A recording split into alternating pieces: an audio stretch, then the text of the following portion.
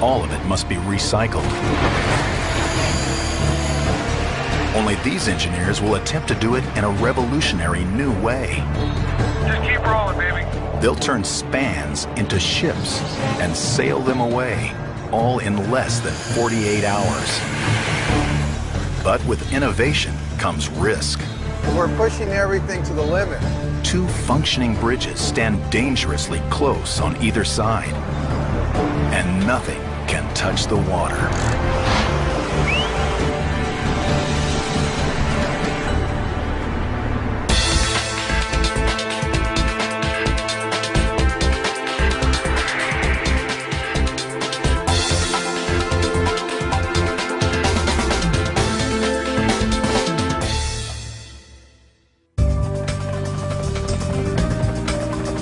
In the San Francisco Bay Area of California, drivers rely on bridges to overcome an incredible natural obstacle: water.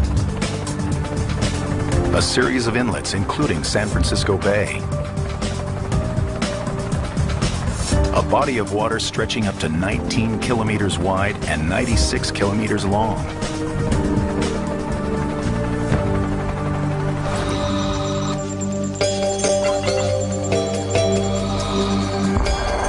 Seven large bridges carry more than 400,000 cars across the bays every day. In the Northeast, 3 bridges sit side by side, spanning the Carquinez Strait. This is where it all started in 1927.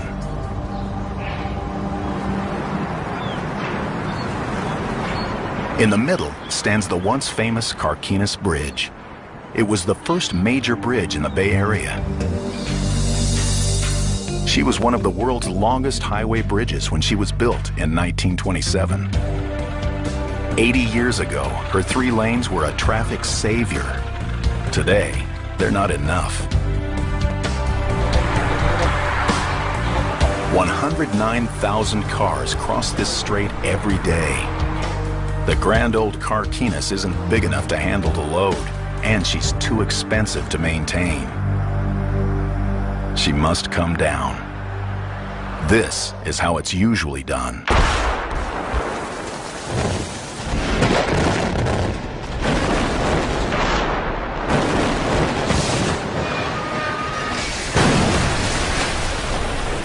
But that won't work for the Carquinez. An explosion could damage the neighboring bridges. The one to the east sits just 40 meters away.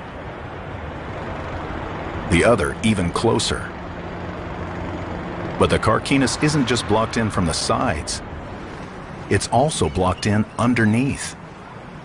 If any piece enters the strait below, it will pollute a protected habitat for seabirds, seals, and other wildlife, including rare and endangered species. Toxic lead paint covers nearly every part of the metal structure. When the California Department of Transportation decommissioned the bridge in 2005, they requested bids to see who could pull down the Carquinez in the right way for the best price. 5 contracting firms entered their bids. Most wanted to use large and expensive water-based equipment to dismantle the bridge. But one small firm, California Engineering Contractors, had a different idea. Their plan? To bring down each 630-ton section all at once by lowering them with cables onto 2 awaiting barges. Each bridge span would become a vessel, wider than the width of an aircraft carrier, and be pushed away by tugboats.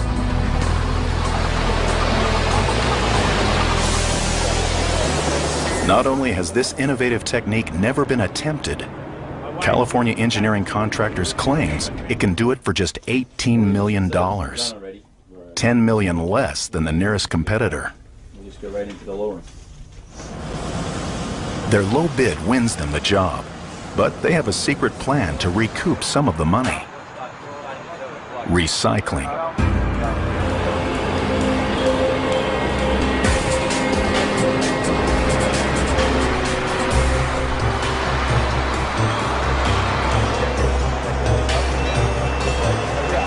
Workers hack at the bridge day and night.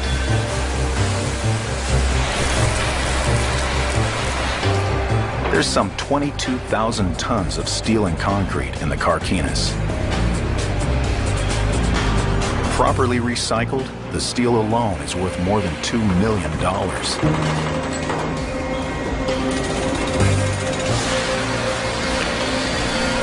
Project manager David Piermarini has planned this job for 8 months. There's little to no waste on a demolition project like this. What we do here on the job site is we cut it up into members that are manageable, put it into trailers and different types of containers, and they bring it right over to the scrapyard.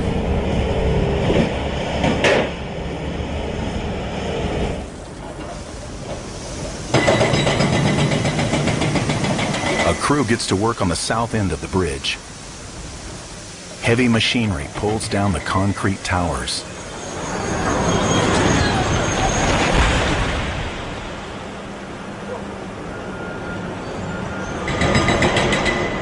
Steel rods called rebar sit inside the concrete to give it strength. This rebar will also be recycled. Bridge engineer Jay Coleman knows there's value in every scrap of steel. The steel industry's been recycling for a long time because of just the driving economics behind it. It's cheaper to harvest steel from this old column than it is to harvest iron ore from the ground and make new steel. Even the rubble will be pulverized and made into roads. It's a steel cantilever truss bridge that we're taking apart. There's 12,000 tons of steel, as well as a significant amount of concrete, and we're tasked with completely removing the bridge so that when we're all done with this project, there will be no trace. This is a dream for an engineer to be a part of something like this, and this is why we do this. But the biggest challenge sits 15 stories above the water, the suspended middle spans. The innovative plan to lower the middle spans in one piece means smaller crews can safely and efficiently salvage the steel on land. It will be another big saving if the crews can pull it off. Each span stretches longer than a jumbo jet, stands as tall as a 10-story building, and weighs more than 635 tons. There's no textbook for this kind of teardown. It's a world first. But the team has a bold idea. They will determine how the bridge was constructed and then reverse the process. The blueprints for their strategy will be based on methods used by engineers 80 years ago. What we're doing here is not very different from how they built the bridge. Physics are the same, gravity is the same. In 1927, steelworkers assembled the giant center spans on a dock. They then floated them on barges underneath the already constructed towers. They rigged the spans to cable and pulley systems connected to gigantic sand-filled counterweights. When engineers released the counterweights, the spans on the barges became the world's largest elevators, rising into place in less than an hour. Workers then connected the spans to the towers and completed the major part of the bridge's construction. In theory, a similar system should work in reverse. But 8 decades ago, the Carquinez wasn't flanked by other structures. And the water below wasn't a protected habitat. One thing is the same. Lives depend on getting it right. A wrong calculation could be catastrophic.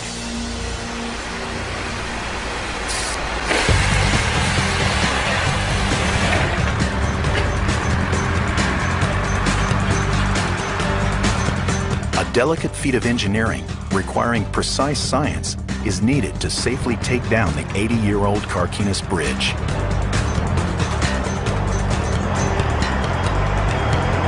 Bridge engineer Jay Coleman must first calculate exactly how much the spans weigh.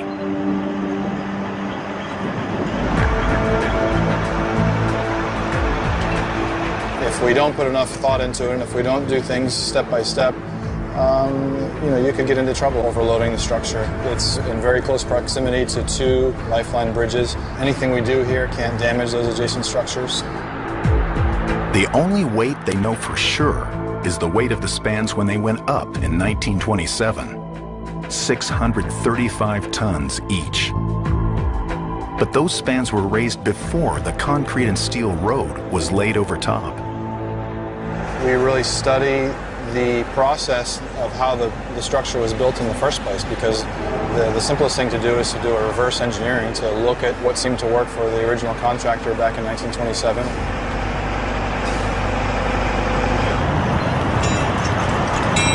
Reverse engineering a span requires stripping it of its concrete surface and steel road supports to get it back to its original weight. Workers rip up the road with heavy machinery.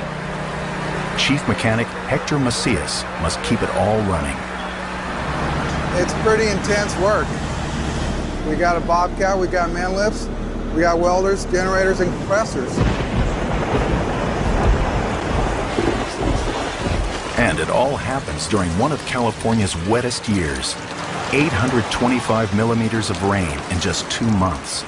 It was raining cats and dogs. I mean, I had to change my boots 3 times one day, and I ran out of boots. High winds and cold rain make an already dangerous job more so. Lunch, whatever you want to do for about 20 And there's another problem for Hector. As the road around the main crane is stripped, the rig is left stranded on a tower of steel. The crane will lower the smaller equipment once the spans are down, but nothing can lower the 54-ton crane itself. Its fate is sealed. It will get cut up, lowered in pieces, and recycled with the rest of the bridge. It's all part of the plan, and the only way to get the job done.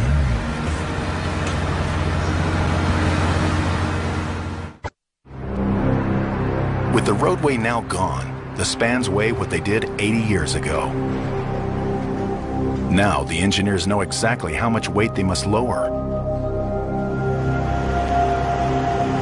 But the lighter spans are less stable and more vulnerable to the San Francisco Bay's high winds.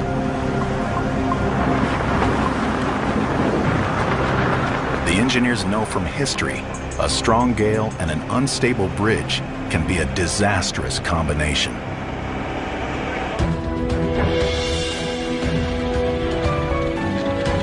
(1940), Tacoma, Washington.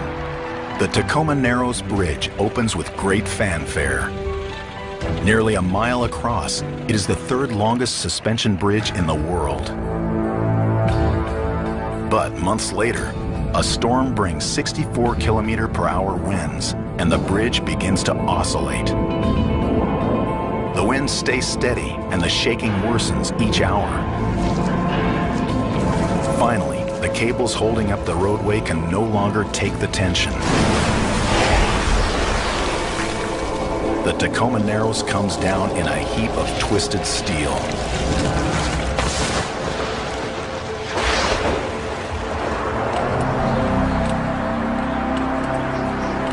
The Carquinez, stripped of its roadway, is also susceptible to high winds.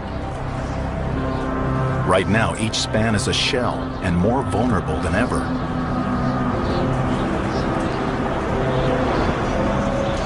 Engineers want to bring down the spans as soon as possible, but they'll only do so in calm weather. So far, project manager David Piermarini has had no luck. The winds keep exceeding the safety limit for lowering, 24 km/h. We set it up on 3 different occasions and had to postpone it on 3 different occasions.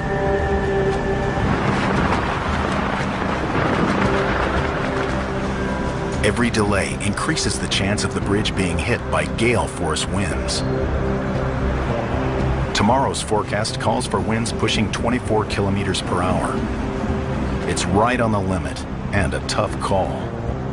The Coast Guard must close the strait below for the operation, but they'll only prohibit boat traffic for 48 hours.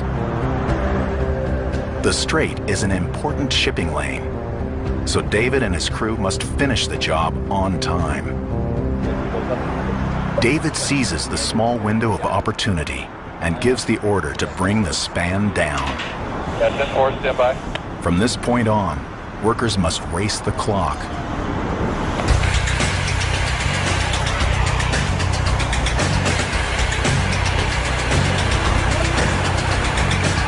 They start to cut the span loose. To stay on schedule, the 130-meter-long section must be cut free from the bridge and hanging from cables by nightfall. The crew uses oxyacetylene blowtorches to sever large trusses. These horizontal support beams sit on each side. These trusses will go straight to the recyclers with the rest of the steel structure. The price of steel has risen dramatically in the past few years, and we have 12,000 tons of steel here. There's a strong motivation to go and recycle that steel, sell it to a scrapper who will then recycle that and make it into a new product that he can sell in the open market and make a buck. It will take nearly 1,000 truckloads to move all the steel from the bridge to the recycling yard in nearby Oakland. It can then be sold to manufacturers and made into anything from toys to automobiles, even a new bridge.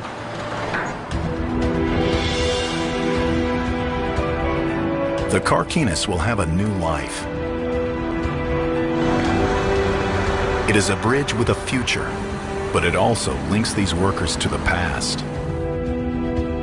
The last time this span received so much attention was 1927. It has stood so well for so long because its design was ahead of its time. When engineer D.B. Steinman designed the Carquinez, he had to contend with a serious concern: earthquakes. Just 20 years earlier, one of the most significant earthquakes of all time flattened San Francisco. The Great Quake of 1906 shook the ground for an entire minute, killing up to 3,000 people and reducing the city to ruins. Steinman knew he had to come up with some way to protect his bridge from future quakes. It is necessary to take such precautions as we could to make the structure as safe as possible against earthquake effects. To tie the parts of the structure together in the event of an earthquake, hydraulic buffers were provided. These hydraulic buffers were Steinman's answer. He designed them to absorb any shaking. They were an engineering feature a half-century before their time. The Carquinez's decommission provides engineer and bridge historian Professor Hassan Astana a unique opportunity to study Steinman's work close up. So when the earthquake comes, the tire locks actually. So as far as we know, this was the first bridge that someone came up with the idea of putting dampers and hydraulic jacks to control seismic effect. It's like he's telling us the essence of what we do today 80 years earlier. He just saw it. No one knew for sure if Steinman's buffers would work.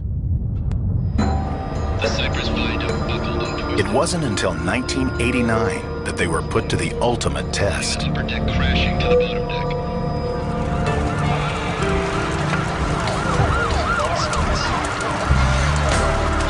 The Loma Prieta earthquake registers 7.1 on the Richter scale. It knocks the nearby Bay Bridge out of service. But the 62-year-old Carquinez escapes unscathed.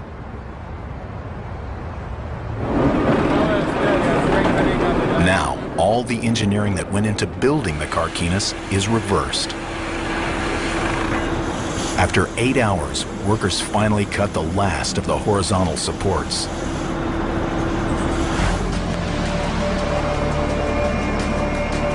The span is currently connected by 4 pairs of vertical steel rods called I-bars, 1 pair on each corner. Workers secure lowering jacks to the top of each set of I-bars. The bottom of the span is then connected to the jacks through a series of steel cables, 19 on each corner. When the jacks are engaged and the I-bars cut, these cables will be all that holds up the 635-ton section of bridge. The jacks can then slowly lower the span.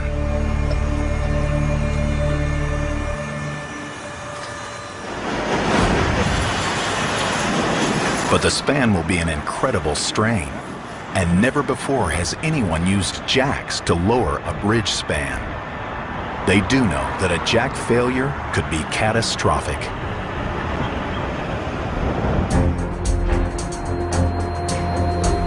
The moment of reckoning finally arrives. Workers are ready to free the giant span of the Carquinez Bridge, and the 4 jacks now sit ready to take the weight. The crew prepares to lower the span. Scott Soldis calls the shots.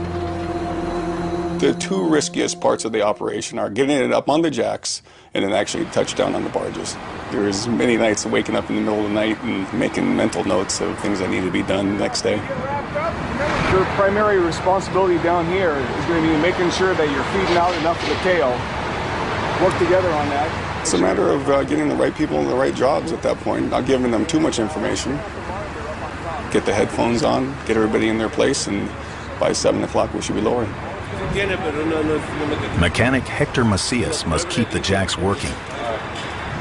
Hey, Tim, it don't matter which way you stick the fork in.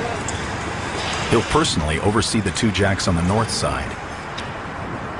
We have 2 different controllers, one on the south, one on the north. I'm on the north side taking care of both winches, east and west. Scott, do you have your radio on? Yeah, go ahead. Scott orders the jacks turned on for the first time.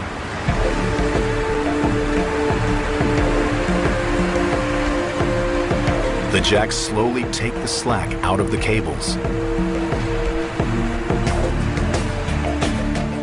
Now a crucial moment. Before the jacks can lower the span, they must pull the span up so the cables are super tight. If there's any give when the I-bars are cut free, the 635-ton stretch of steel will jerk on the jacks. That momentum could collapse the entire bridge. But lifting the span too much, with the I-bars still attached, could also cause a catastrophic collapse.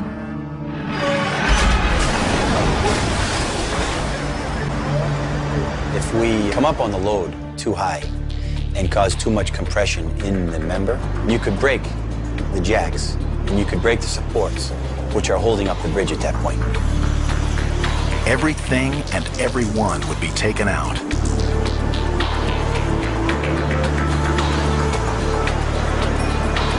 The jacks and cables now look to be taking the weight of the span. David orders the I-bars cut.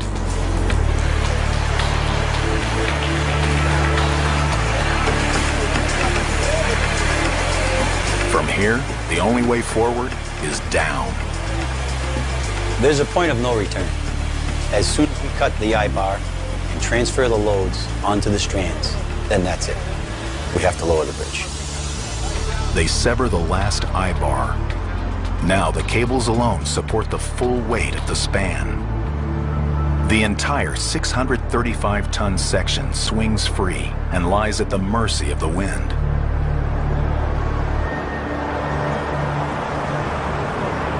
To bring the center span down safely, everything must come together at once. The weather, the equipment, the engineering, the current, and the tides. It takes a perfect set of circumstances, and nothing can be rushed.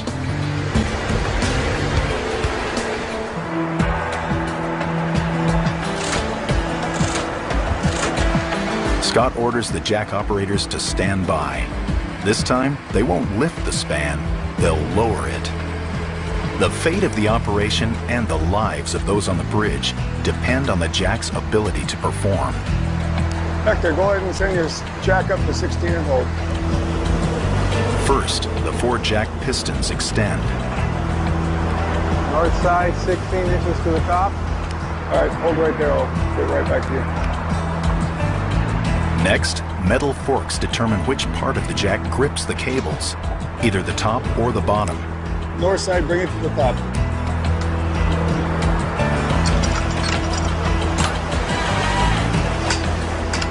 Now, when the pistons retract, the cables should lower the bridge span 40 centimeters. North side forks are in, ready to come down.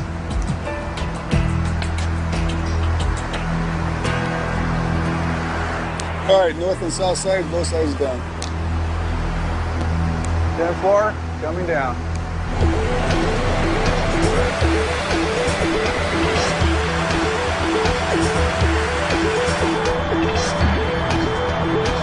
The head then will retract 16 inches, lowering the bridge to 16 inches.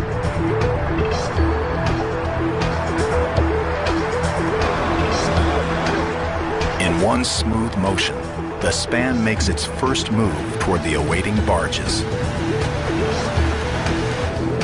Jay, you got a copy? Yeah, 10-4, stand by. Jay, can I get a measurement on the north side? It's like using a rope to lower a bucket down a well. No pulley, just one arm's length at a time. 4, I'm going back up.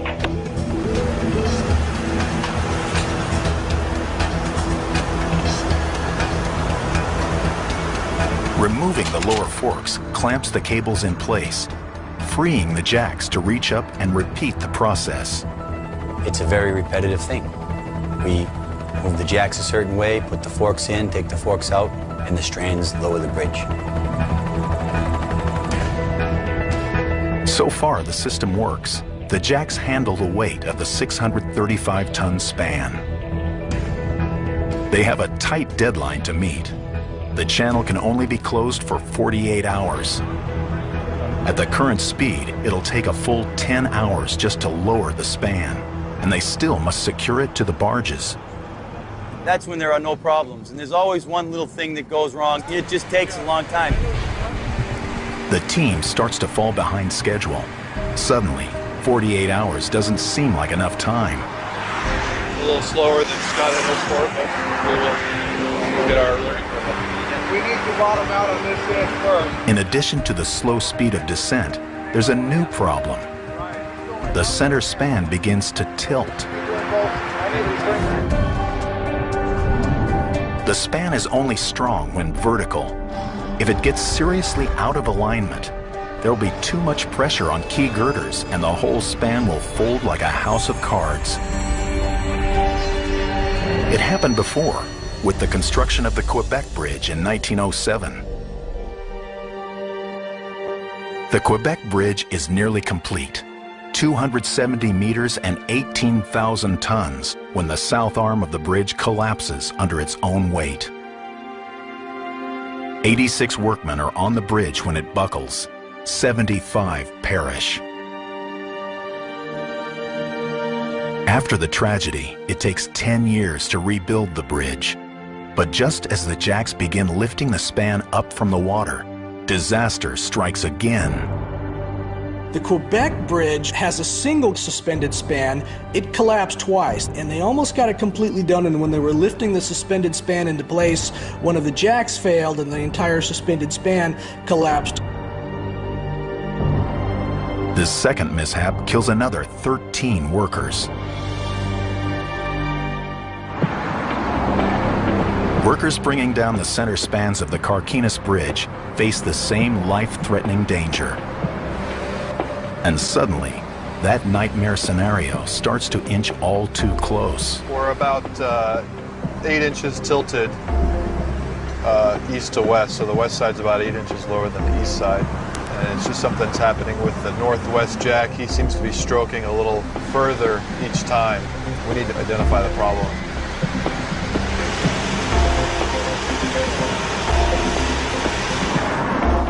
every centimeter the span falls out of line, it becomes less stable and more prone to collapse. Yeah, well, it doesn't make sense. Jay gives the order, stop everything.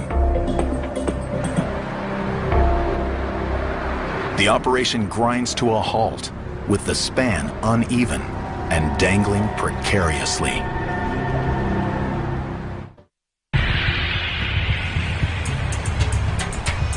If they keep going, the jacks lowering the 635-ton span of the Carquinez Bridge will tilt the span dangerously out of alignment. One of the jacks is not keeping pace with the others.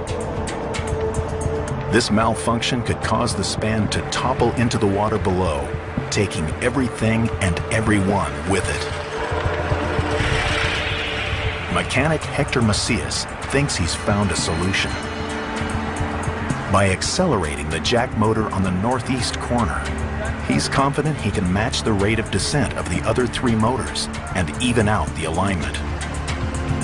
It looks like that east-northeast motor consistently has been about an inch, maybe a half inch a stroke short, so we brought the RPMs up, see if we can pick them up. South side hold. Hector, let me know when your lower forks are in. Scott orders a leveling stroke on the northeast corner. It works. All's well again, but not for long. Scott, you got a copy? Over, Scott. The team hits a new snag.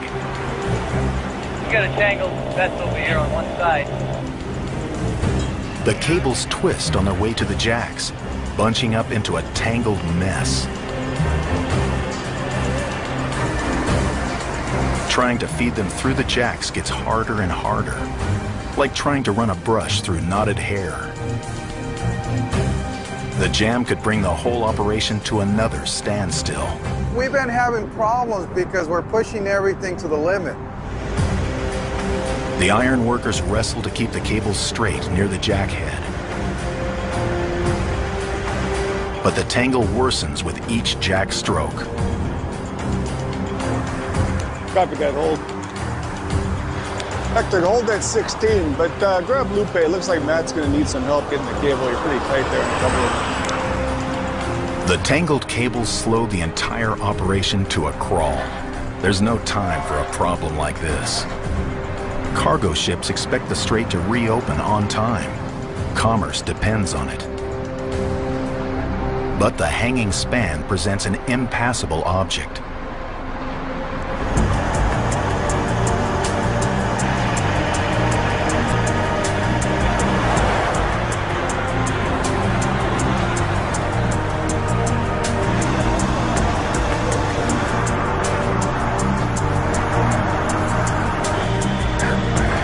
And now one of the cables is totally stuck.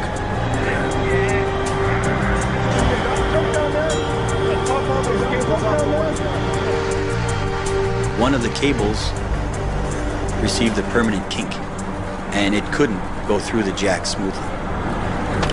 There's only one solution, and it's a last resort.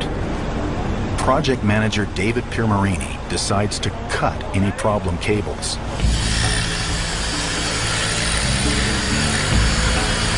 Each weight-bearing cable cut reduces the margin for error. Now, the remaining cables must pick up the span's entire weight. The crew works into the night, and then tries again. Some twisted cables remain, so each stroke of the lowering jacks continues to be a chore. They fight more and more tangled cables every bit of the way. They cut a second cable. Scott finally calls the day after 16 hours of non-stop work. Everyone will be back at 6 a.m.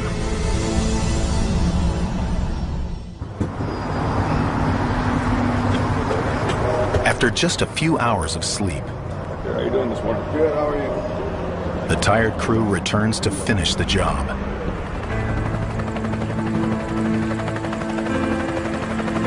The The 635-ton span dangles 15 meters above the strait.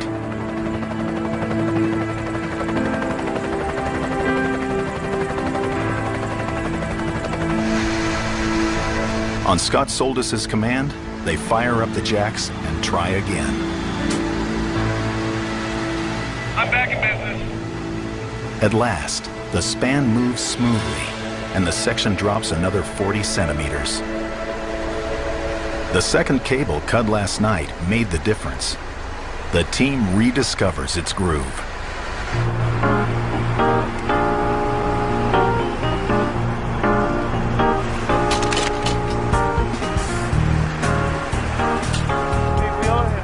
By midday, the span hangs just above the barges. The way things are going, we should make contact within 45 minutes after the barge is in place and ready for us to come down. Anchoring there. Oh, okay, so you guys, yeah, so it'd be easy to refund this. The first major handoff of the operation is within reach. Jeff Holfelder prepares to take over. Oh, we still have a good 10 feet to go. Jeff's daunting mission? Catch the 635-ton bridge span from below. We pulled straws and I got the wrong straw. The bridge gets to within 3 meters of the water, and Jeff starts directing. I'll let Scott know the minute we're getting close. Just a heads up, but just keep on coming. Lower side down, 16. Yeah, I copy.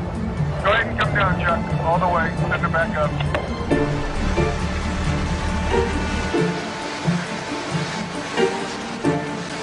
It's definitely more wind than they were predicting.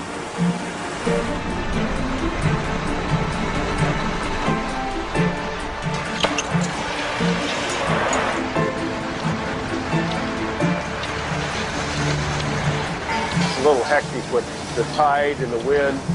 Everything's floating around right now, and we're trying to, we've got good alignment on the bridge and the barge, and I want to come down just on this end till it comes within our guides here.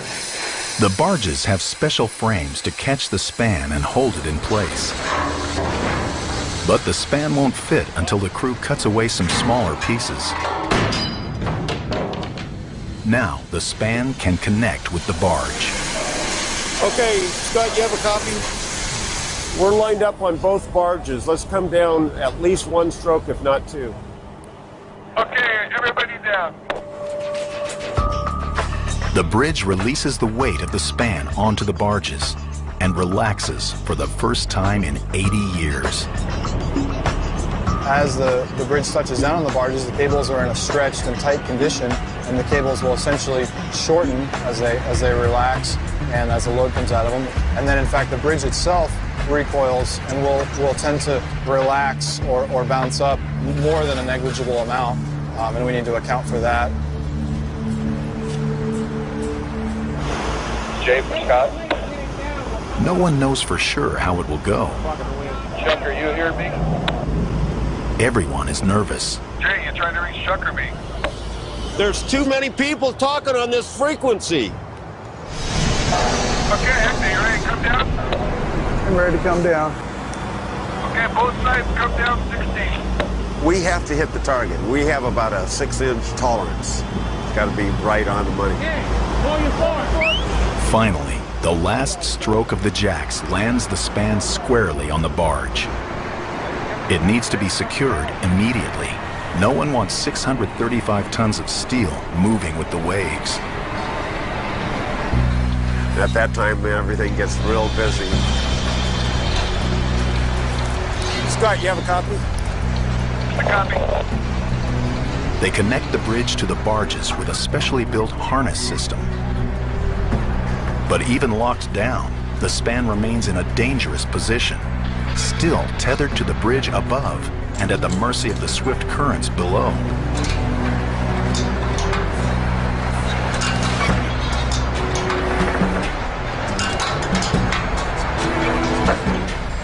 All the cables must be cut and fast before the waves can make the cables pull on the bridge and cause it to collapse.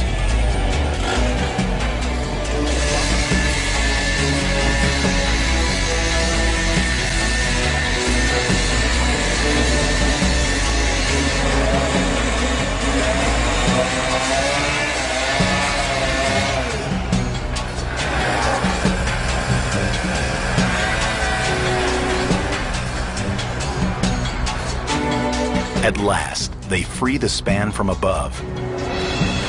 But there's no time for celebration. They still have to float the span 4 miles into the bay through a channel barely wider than the span itself.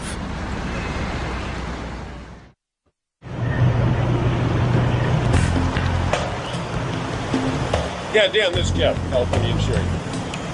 We're getting ready to giddy up here. We're just about... The giant span from the Carquinez Bridge, secured to the 2 barges, makes it a vessel over 120 meters wide, twice as wide as an aircraft carrier. How you doing? And every ship needs a captain. Yeah, finally. Captain Dan DeForge is a veteran Bay Area tug pilot. My job is 99% sheer boredom, but it's 1% sheer terror, as we say. With a vessel this big, it'll be a tight squeeze from San Francisco's Carquinez Strait, 6.5 kilometers up the channel to Mare Island. In places, Dan will have just 6 meters on each side to squeeze through. A shift in wind, current, or tide, and he could easily run aground. Spent many hours just getting acquainted with exactly what the currents are doing by the minute. 2 tugs will push the colossal structure, but Dan won't be aboard either. This extraordinary challenge calls for extraordinary measures. You have to be in a position where you can see what's going on, and the higher you are, the better off you are. The captain's chair sits 10 stories up on top of the span. Everyone waits while Dan climbs to his perch. He sits right on top of the middle of the span, and he's able to see the structure, coordinate with both of the operators of the tugboats that are pushing the structure. He knows these waters and these currents as well as anyone. One of my pet peeves is I want to know when the baton is passed to me. And when the baton is passed to me, I want the radio silence strictly with us. Dan's first challenge, getting the detached span out and away from the 2 neighboring bridges. They cast off from their anchorage, and Dan gives the order. And I'm looking at everything to see which direction the wind's going to push us, which direction the current's going to push us, and then eventually one of the tugboats, I tell him half ahead. The widest vessel in the world slowly pushes off. And slowly but surely, this whole structure started to move. And I think most people that sends chills up our spines, because it's actually happening.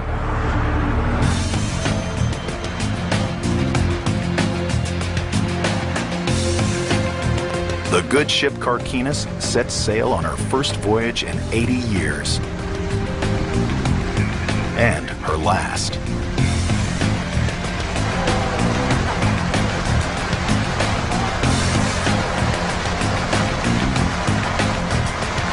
Now, Dan and his team must steer the new ship through the narrow channel. From the surface, there looks to be ample room to cruise through. But beneath the water, the channel narrows to less than 6 meters on either side.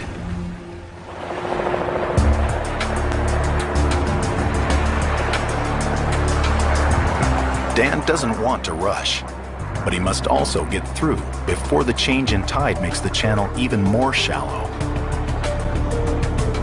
It takes nearly 2 hours.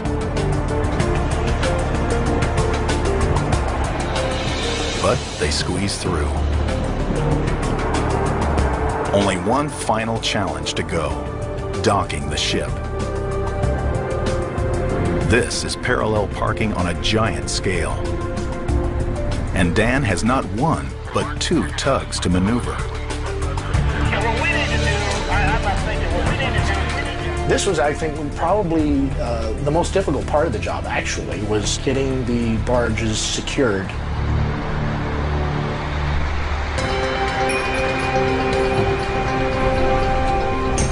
There was a barge that was tied up alongside the dock, and we then had to straddle that barge, and we only had about 20 feet on either side.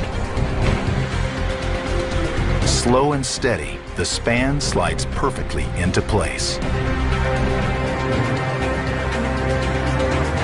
They've done it. They've cut down a fragile 635-ton piece of bridge, made it into a vessel, and sailed it to a safe harbor to dismantle.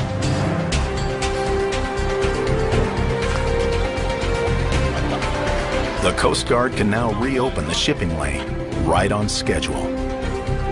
And the workers can finally catch their breath. Good job, man. Thank you. Yeah, worked out fine. Perfect. Bird's eye view. Today's a happy day. I think I lost about a year of life already here. With the span now on land, the dismantling and recycling of the enormous structure becomes safer and cheaper.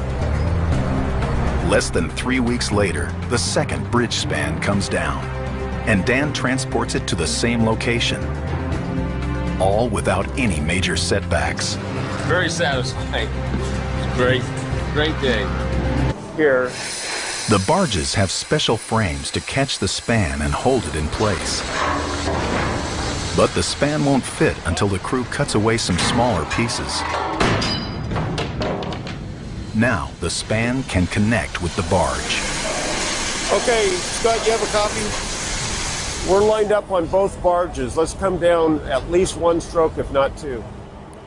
Okay, everybody down. The bridge releases the weight of the span onto the barges and relaxes for the first time in 80 years. As the bridge touches down on the barges, the cables are in a stretched and tight condition, and the cables will essentially shorten as they relax and as the load comes out of them. And then, in fact, the bridge itself recoils and will tend to relax or bounce up more than a negligible amount, and we need to account for that. Jay for Scott. No one knows for sure how it will go. Chuck, are you hearing me? Everyone is nervous. Jay, you trying to reach Chuck or me? There's too many people talking on this frequency. Okay, Hector, you ready to come down? I'm ready to come down. Okay, both sides come down 16. We have to hit the target. We have about a 6-inch tolerance. It's got to be right on the money. Finally, the last stroke of the jacks lands the span squarely on the barge. It needs to be secured immediately. No one wants 635 tons of steel moving with the waves. At that time, everything gets real busy. Scott, you have a copy? A copy. They connect the bridge to the barges with a specially built harness system. But even locked down, the span remains in a dangerous position, still tethered to the bridge above and at the mercy of the swift currents below.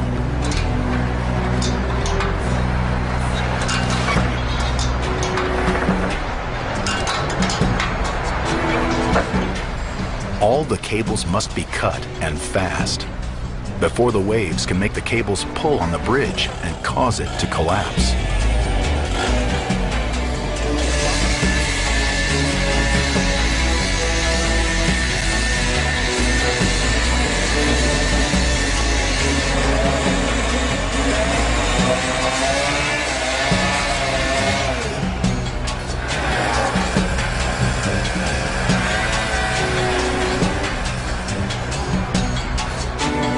At last, they free the span from above. But there's no time for celebration. A similar system should work in reverse. But 8 decades ago, the Carquinez wasn't flanked by other structures. And the water below wasn't a protected habitat. One thing is the same. Lives depend on getting it right. A wrong calculation could be catastrophic.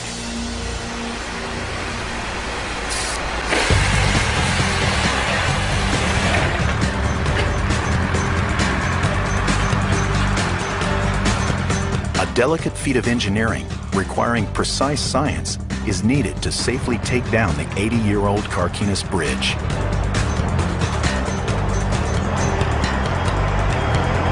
Bridge engineer Jay Coleman must first calculate exactly how much the spans weigh.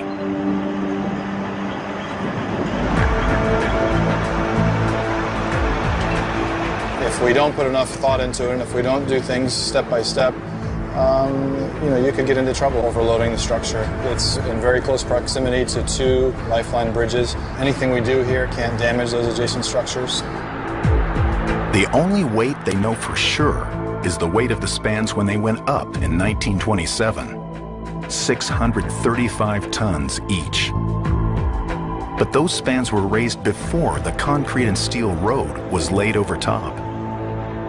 We really study the process of how the structure was built in the first place, because the simplest thing to do is to do a reverse engineering, to look at what seemed to work for the original contractor back in 1927.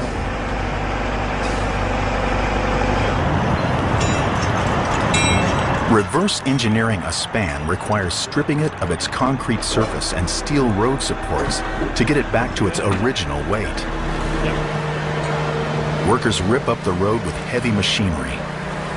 Chief mechanic Hector Macias must keep it all running. It's pretty intense work.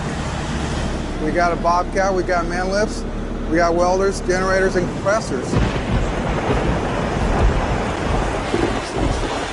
And it all happens during one of California's wettest years.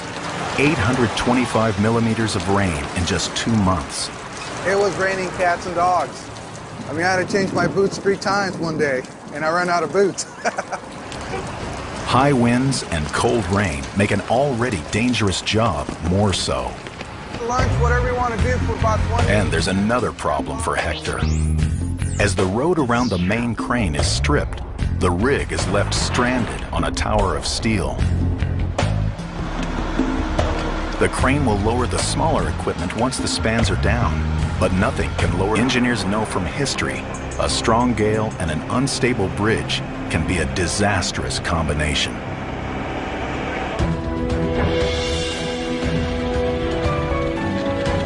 (1940), Tacoma, Washington. The Tacoma Narrows Bridge opens with great fanfare. Nearly a mile across, it is the 3rd longest suspension bridge in the world. But months later, a storm brings 64 km/h winds, and the bridge begins to oscillate. The winds stay steady, and the shaking worsens each hour. Finally, the cables holding up the roadway can no longer take the tension. The Tacoma Narrows comes down in a heap of twisted steel.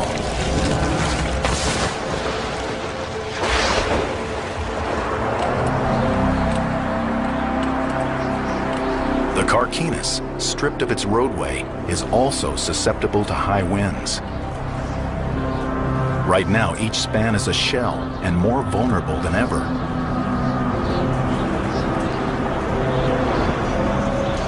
Engineers want to bring down the spans as soon as possible, but they'll only do so in calm weather. So far, project manager David Piermarini has had no luck.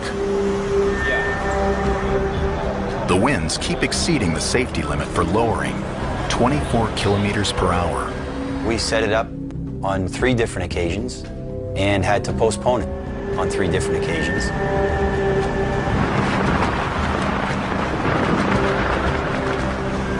Every delay increases the chance of the bridge being hit by gale force winds. Tomorrow's forecast calls for winds pushing 24 km/h. It's right on the limit and a tough call. The Coast Guard must close the strait below for the operation, but they'll only prohibit boat traffic for 48 hours. The strait is an important shipping lane, so David and his crew must finish the job on time. David seizes the small window of opportunity and gives the order to bring the span down. That's 10-4, stand by. From this point on, workers must race the clock.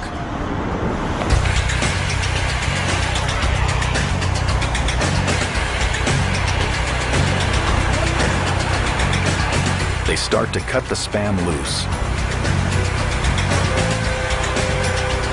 To stay on schedule, the 130-meter-long section must be cut free from the bridge and hanging from cable, but nothing can lower the 54-ton crane itself. Its fate is sealed. It will get cut up, lowered in pieces, and recycled with the rest of the bridge. It's all part of the plan, and the only way to get the job done.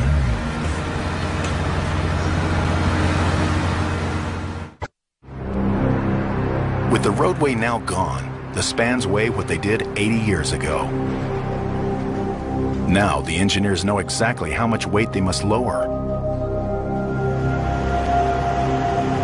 But the lighter spans are less stable and more vulnerable to the San Francisco Bay's high winds.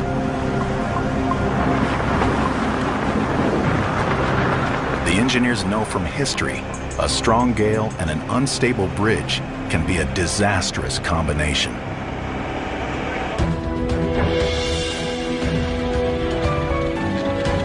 (1940), Tacoma, Washington. The Tacoma Narrows Bridge opens with great fanfare. Nearly a mile across, it is the third longest suspension bridge in the world. But months later, a storm brings 64 km/h winds, and the bridge begins to oscillate. The winds stay steady, and the shaking worsens each hour. Finally, the cables holding up the roadway can no longer take the tension. The Tacoma Narrows comes down in a heap of twisted steel.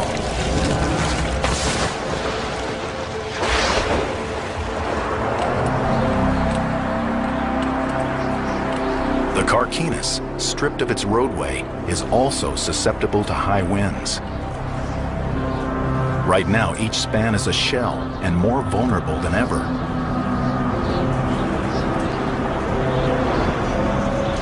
Engineers want to bring down the spans as soon as possible, but they'll only do so in calm weather.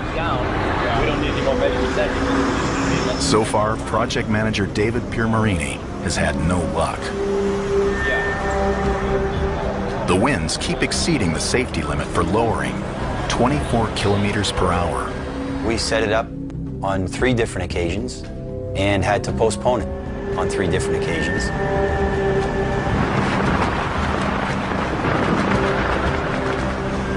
Every delay increases the chance of the bridge being hit by gale force winds. Tomorrow's forecast calls for winds pushing 24 km/h. It's right on the limit and a tough call. The Coast Guard must close the strait below for the operation, but they'll only Washington. The Tacoma Narrows Bridge opens with great fanfare. Nearly a mile across, it is the third longest suspension bridge in the world. But months later, a storm brings 64 km/h winds, and the bridge begins to oscillate. The winds stay steady, and the shaking worsens each hour. Finally, the cables holding up the roadway can no longer take the tension. The Tacoma Narrows comes down in a heap of twisted steel.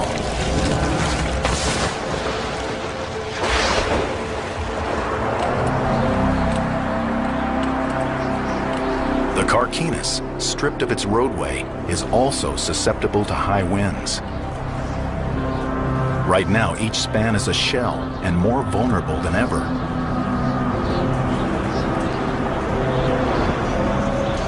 Engineers want to bring down the spans as soon as possible, but they'll only do so in calm weather. So far, project manager David Piermarini has had no luck. The winds keep exceeding the safety limit for lowering, 24 kilometers per hour. We set it up on 3 different occasions and had to postpone it on 3 different occasions.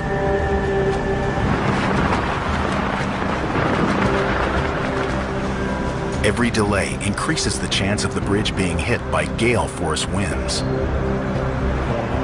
Tomorrow's forecast calls for winds pushing 24 kilometers per hour.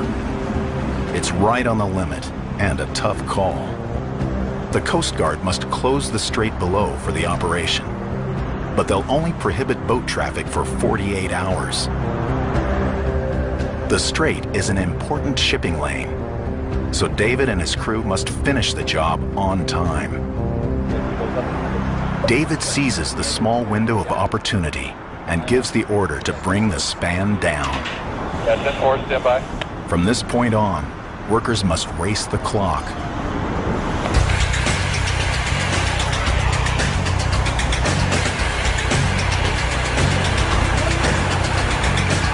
They start to cut the span loose. To stay on schedule, the 130-meter-long section must be cut free from the bridge and hanging from cables by nightfall. The crew uses oxyacetylene blowtorches to sever large trusses. These horizontal support beams sit on each side.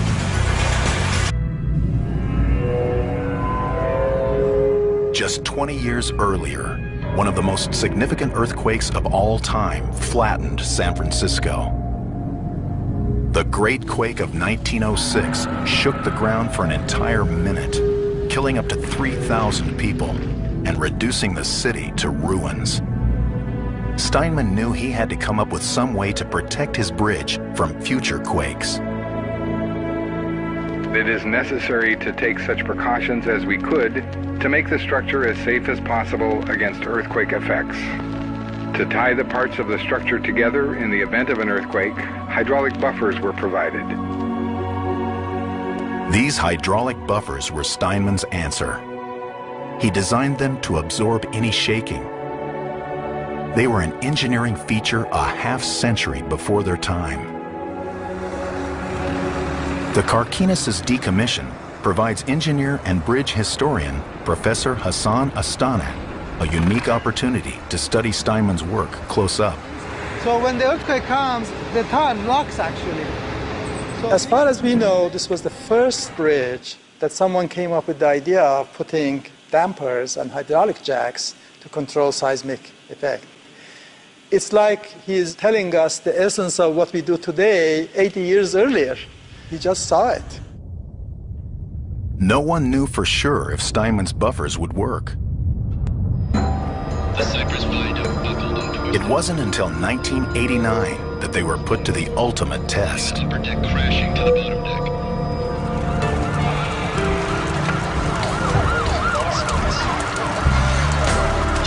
The Loma Prieta earthquake registers 7.1 on the Richter scale. It knocks the nearby Bay Bridge out of service. But the 62-year-old Carquinez escapes unscathed.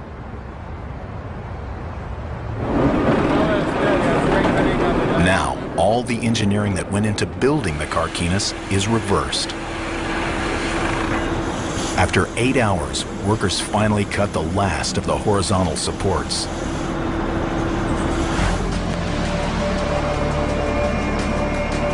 The span is currently connected by 4 pairs of vertical steel rods called I-bars, 1 pair on each corner. Workers secure lowering jacks to the top of each set of I-bars. The bottom of the span is then connected to the jacks through a series of steel cables, 19 on each corner. When the jacks are engaged and the I-bars cut, these cables will be all that holds up the 635-ton section of bridge. Rain in just 2 months. It was raining cats and dogs. I mean, I had to change my boots 3 times one day, and I ran out of boots. High winds and cold rain make an already dangerous job more so. lunch, whatever you want to do for about 20 minutes. And there's another problem for Hector. As the road around the main crane is stripped, the rig is left stranded on a tower of steel. The crane will lower the smaller equipment once the spans are down, but nothing can lower the 54-ton crane itself. Its fate is sealed. It will get cut up, lowered in pieces, and recycled with the rest of the bridge. It's all part of the plan, and the only way to get the job done.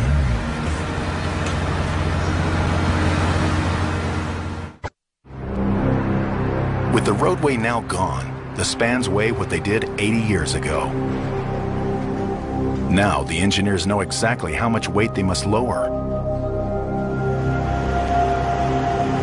But the lighter spans are less stable and more vulnerable to the San Francisco Bay's high winds.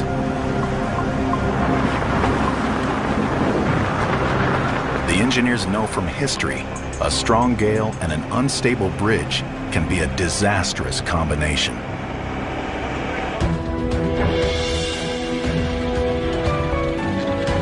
(1940), Tacoma, Washington. The Tacoma Narrows Bridge opens with great fanfare. Nearly a mile across, it is the third longest suspension bridge in the world. But months later, a storm brings 64 km/h winds, and the bridge begins to oscillate. The winds stay steady, and the shaking worsens each hour. Finally, the cables holding up the roadway can no longer take the tension. The Tacoma Narrows comes down in a heap of twisted steel.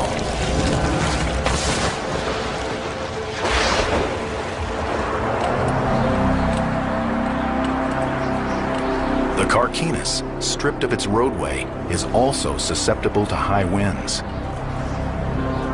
Right now, each span is a shell and more vulnerable than ever.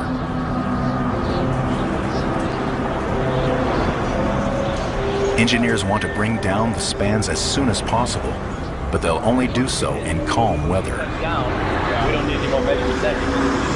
So far, project manager David Piermarini has had no luck. The winds keep exceeding the safety limit for lowering, 24 km/h. The other even closer. But the Carquinez isn't just blocked in from the sides. It's also blocked in underneath. If any piece enters the strait below, it will pollute a protected habitat for seabirds, seals, and other wildlife, including rare and endangered species. Toxic lead paint covers nearly every part of the metal structure. When the California Department of Transportation decommissioned the bridge in 2005, they requested bids to see who could pull down the Carquinez in the right way for the best price. 5 contracting firms entered their bids. Most wanted to use large and expensive water-based equipment to dismantle the bridge. But one small firm, California Engineering Contractors, had a different idea. Their plan? To bring down each 630-ton section all at once by lowering them with cables onto 2 awaiting barges. Each bridge span would become a vessel, wider than the width of an aircraft carrier, and be pushed away by tugboats.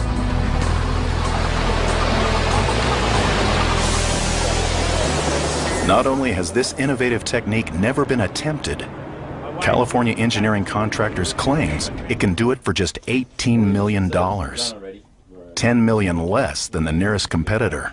We'll just go right into the lower. Their low bid wins them the job, but they have a secret plan to recoup some of the money. Recycling.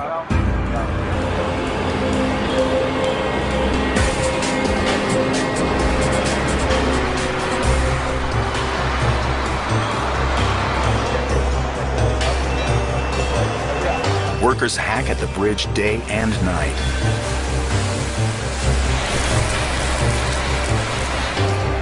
There's some 22,000 tons of steel and concrete in the Carquinez. Properly recycled, the steel alone is worth more than $2 million.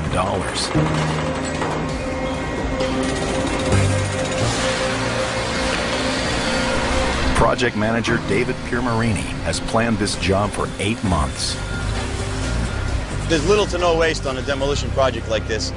What we do here on the job site is we cut it up into members that are manageable, put it into trailers and different types of containers, and they bring it right over to the scrapyard.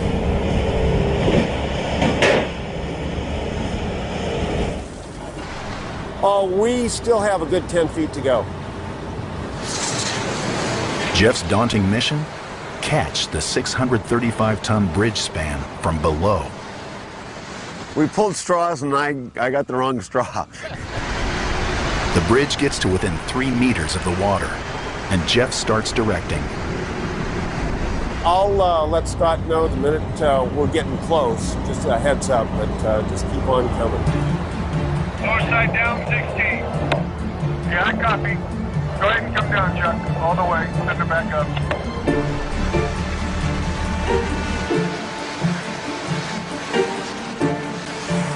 Definitely more wind than they were predicting.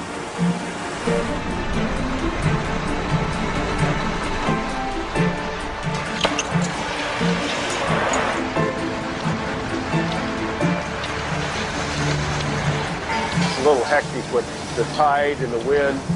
Everything's floating around right now, and we're trying to, we've got good alignment on the bridge and the barge, and I want to come down just on this end till it comes within our guides here.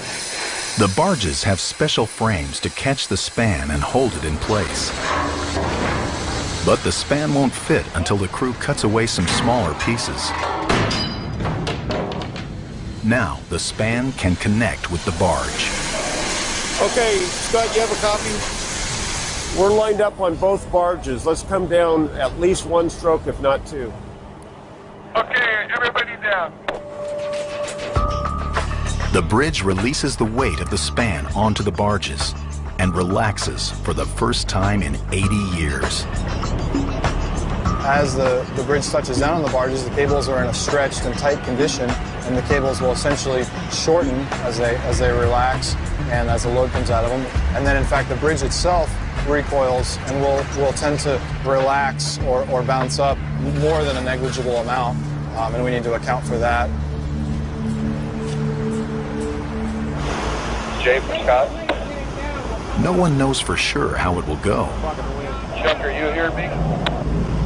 Everyone is nervous. Jay, you trying to reach Chuck or me? There's too many people talking on this frequency. Okay, Hector, you ready to come down? I'm ready to come down. Okay, both sides come down 16. We have to hit the target. We have about a 6-inch tolerance. It's got to be right on the money. Finally, the last stroke of the jacks lands the span squarely on the barge. It needs to be secured immediately. No one wants 635 tons of steel moving with the waves. And more vulnerable to the San Francisco Bay's high winds.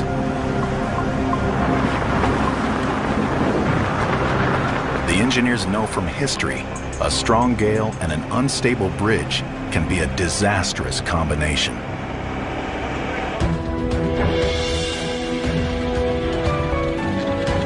(1940), Tacoma, Washington. The Tacoma Narrows Bridge opens with great fanfare. Nearly a mile across, it is the 3rd longest suspension bridge in the world. But months later, a storm brings 64 km/h winds, and the bridge begins to oscillate. The wind stays steady, and the shaking worsens each hour. Finally, the cables holding up the roadway can no longer take the tension. The Tacoma Narrows comes down in a heap of twisted steel.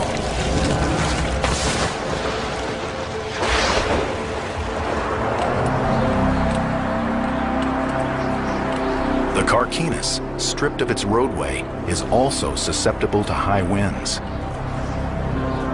Right now, each span is a shell and more vulnerable than ever.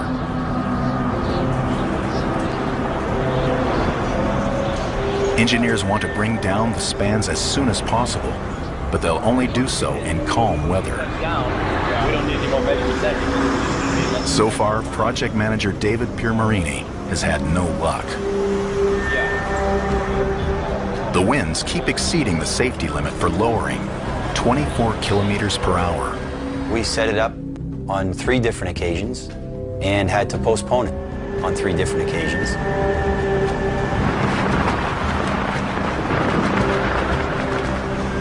Every delay increases the chance of the bridge being hit by gale force winds. Tomorrow's forecast calls for winds pushing 24 kilometers per hour. It's right on the limit and a tough call. The Coast Guard must close the strait below for the operation, but they'll only prohibit boat traffic for 48 hours. The strait is an important shipping lane, so David and his crew must finish the job on time. David seizes the small window of opportunity and gives the order to bring the span down. That's 10-4, stand by. From this point on, workers must race the clock.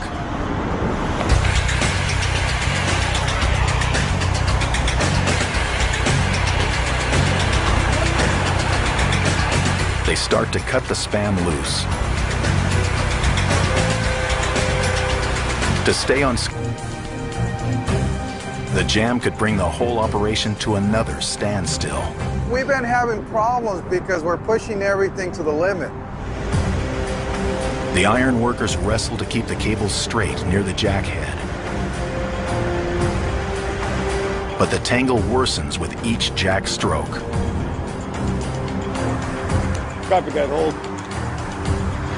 Hector, hold that 16, but grab Lupe. It looks like Matt's going to need some help getting the cable. You're pretty tight there in a couple of... The tangled cables slow the entire operation to a crawl. There's no time for a problem like this. Cargo ships expect the strait to reopen on time. Commerce depends on it.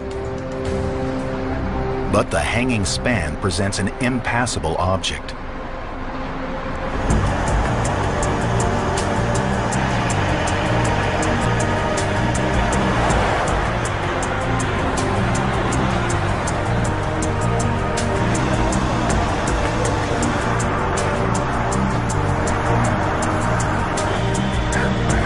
And now one of the cables is totally stuck.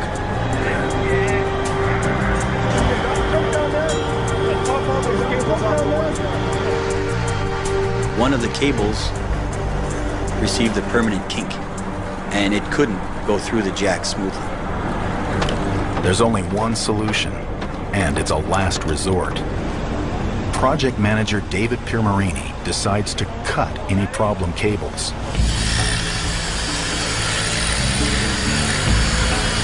Each weight-bearing cable cut reduces the margin for error. Now, the remaining cables must pick up the span's entire weight. The crew works into the night and then tries again. Some twisted cables remain, so each stroke of the lowering jacks continues to be a chore. They fight more and more tangled cables every bit of the way. They cut a second cable. Scott finally calls the day after 16 hours of non-stop work. Everyone will be back at 6 a.m.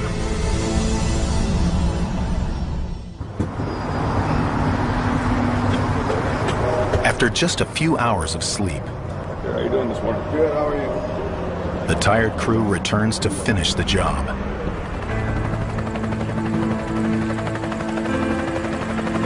The 635-ton span dangles 15 meters above the strait.